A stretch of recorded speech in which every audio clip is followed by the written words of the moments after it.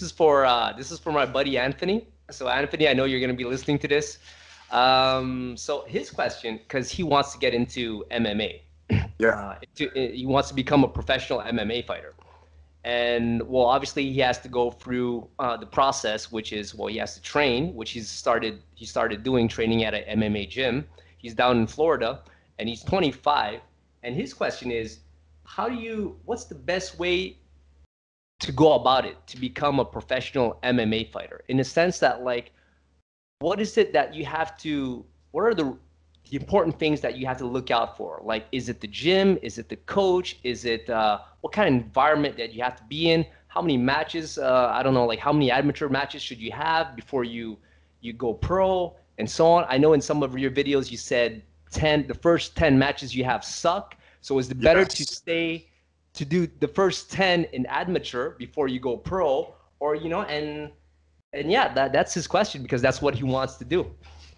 Okay. Well, as far as the number of amateur matches you should have, amateur combat sports experience of any type is super valuable going into MMA. Whether that is judo or jiu-jitsu or wrestling or boxing, or even if it's not an MMA, the fact that you are performing in this high stress situation, experiencing all the intangibles that you don't experience in the gym. For example, the performance anxiety, the crowds, the lights, the cheers, the boos. This has a profound effect on psychology. And one of the most crippling things for a fighter, especially a new fighter, is the performance anxiety. For example, I talked about my student Ali, who is a phenomenal athlete. He's a tremendous athlete. And he grossly underperformed in his fight on Saturday, even though he won. Right? But he grossly underperformed. Like, if you looked at him on the fight on Saturday versus the way he performs in the gym, it's like two different people. It's like a Jekyll and Hyde situation there. And this was shocking to him, but it wasn't shocking to me because that's normal in a first amateur fight. That is normal the first time you step in front of a crowd, to essentially forget who you are and create an imaginary monster in your mind called the fight. So instead of having two entities in the fight, you and your opponent, there's three. There's you, your opponent, and the fight itself. And yeah, man, we got to kill the fight before we can conquer our opponent. Right? Okay, yeah. So that's what these first 10 amateur experiences do for us. They allow us to conquer the fight, that third entity in the cage, if you will. So, we're just fighting one person instead of two.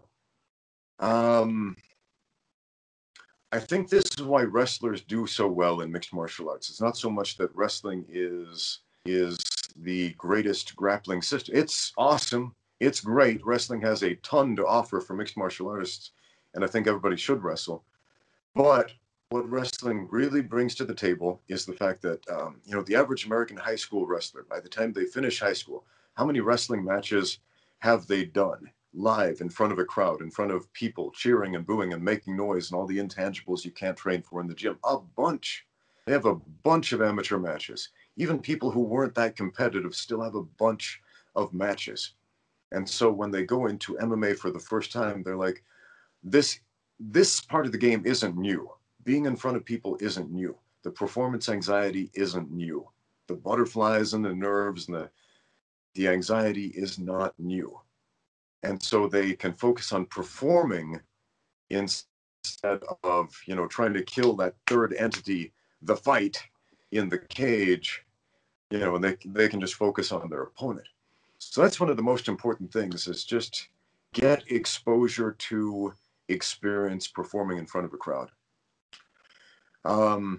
This is something I see a lot in jiu-jitsu tournaments, like constantly. I go to jiu-jitsu tournaments mostly for fun, for personal development. I'm not super competitive about jiu-jitsu. I probably should be more competitive about it, but I'm not super competitive. To me, it's like, this is a fun drill. Like when I go to the gym, take striking out of the equation. So when I compete in jiu-jitsu, I have fun. And when I go to these tournaments, I see people who have not fought before. They've never been punched in the face before. And they are just strung out on adrenaline. They are They are hyped up with all these nerves. They are scared to death, and they're trying to calm themselves down. And I'm like, this is so interesting. Like, I'm not experiencing this at all. And some of these guys, I see, like, some of these guys are even better grapplers than me, and they're way, way more nervous. And I'm like, you don't need to be nervous. Well, you do, because you haven't conquered the fight yet, if you will. You haven't conquered the third entity yet. But when they do, yeah, they transform. They become different athletes. They become actual athletes, as opposed to a guy with imposter syndrome feeling like he doesn't belong on the mat or in the cage. It's a very common thing.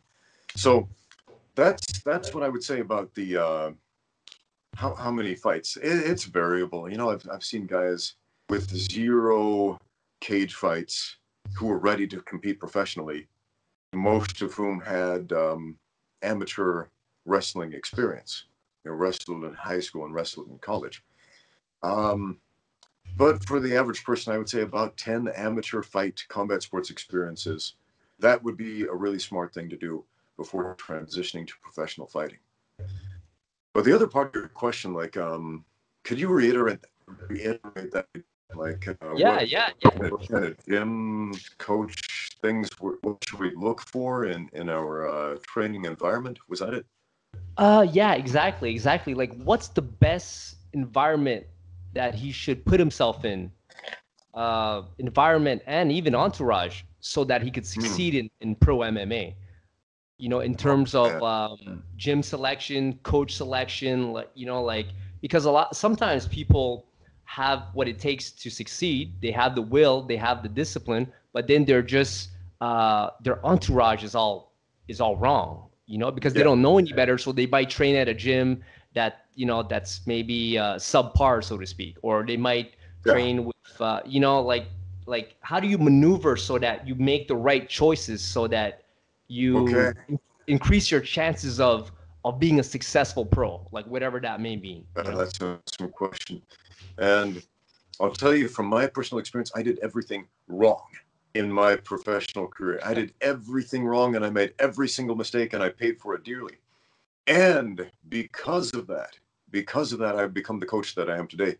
And so if I were to go back in time and give myself this type of advice, I suppose here's what I would say.